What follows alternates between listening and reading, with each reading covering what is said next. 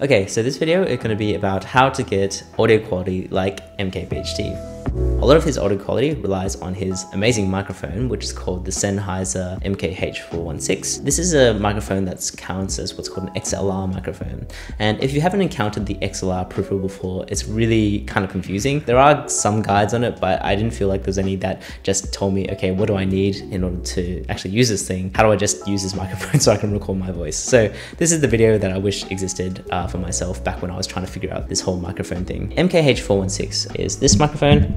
I've got it connected to a boom stand, and when I say boom stand, I mean like this physical thing here. As you can see, I wanted to get the microphone as close as I could to the audio source, which is my own voice, and that increases the quality by quite a lot. An XLR microphone, it specifically means this particular port and this particular cable. So I'm gonna unplug this actually for a second just to show you, and basically it kind of looks like that. So you can see it's got these three little dots there. It's a very thick sort of cable, so it's probably about as thick as my finger. And then we're going to plug it back into this thing.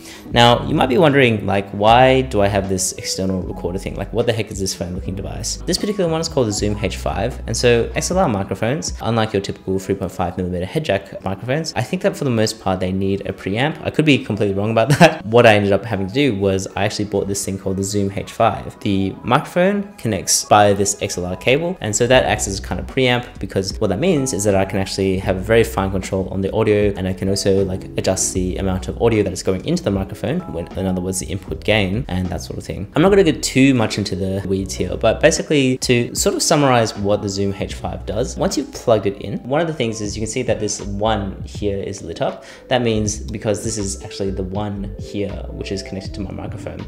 So you want to make sure that that button is pressed, because if it's not, then it's probably not recording anything. If you don't have this lit up to start off with, probably it's that your thing might be in stereo mode or something like that. I've got only one microphone, so in my particular case I want to use a thing called a multi-track, and that, although the name is multi, but what it means is that like if I connected different microphones from different places, it could like compile those all into one .wav file. But in this particular case, I've just got a mono thing, so I've got one microphone. I'm going to stop recording this for a second, just use my camera audio again. So go back to menu, so there's a menu button on the side here, and if you click that, and you can use this wheel here to sort of scroll up and down. So I'm going to go to my recording mode, and I want to make sure that that mode is set as a multi-file. The reason for doing that is that if you set it as a stereo file, what annoyingly happens is that every bit of sound goes to one ear, like it goes to your left ear.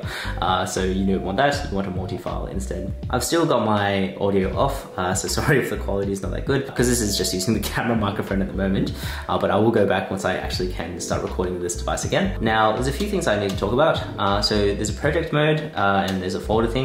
I don't really use the project thing that much, but what you want to know about the folder is that once you have that card in there, then it'll save to a particular folder. Make sure you use a blank card, because you have to format it on this device, and then you can select the folder that the sort of audio goes to by using this. You've got this thing called in out, and this is actually really important to use for a microphone, because the in out is the only way that you can set up what's called phantom power. In other words, you have something that actually powers the microphone. It gets powered by the Zoom H5 itself. This is the in out setting, and then you go to in 1/2 phantom, and then you go to on/off, and then you set that to input 1, which in this particular case is because of input 1. So what this does is this actually makes it so that power goes to the microphone from the Zoom H5. I think the most important one to note is that there's SD card function. Problem is that this little thing on the side is kind of flimsy. So like the bit where you can open and close the SD card is like a bit flimsy. So what you can do instead, you get this mini USB cable that actually connects onto the side, mini USB-A cable, and it plugs into the side of this particular thing here.